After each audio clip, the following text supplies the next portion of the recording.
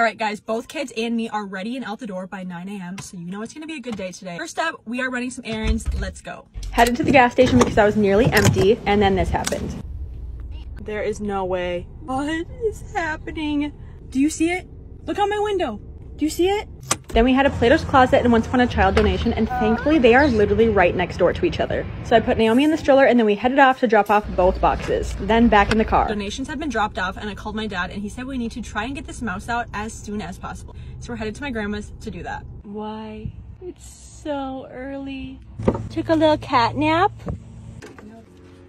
So altogether from Plato's and Once Upon a Child, we made $24. Not bad. And now Naomi is sleeping. Goodwill is right down the street, so I took everything that those two stores didn't take and dropped it off at Goodwill. As soon as we got home, I rushed to get Naomi into her crib, and I was praying for a successful transfer, and it worked. By this time, I was desperate to just sit down and chill because we'd been going all day long. So, you know, first up, we were making my iced coffee and plopping on the couch. I chilled for a few minutes and then went to go write in my planner. Naomi woke up shortly after. Not her best nap, but not her worst. Literally just whipped it out herself. The reality of breastfeeding toddlers.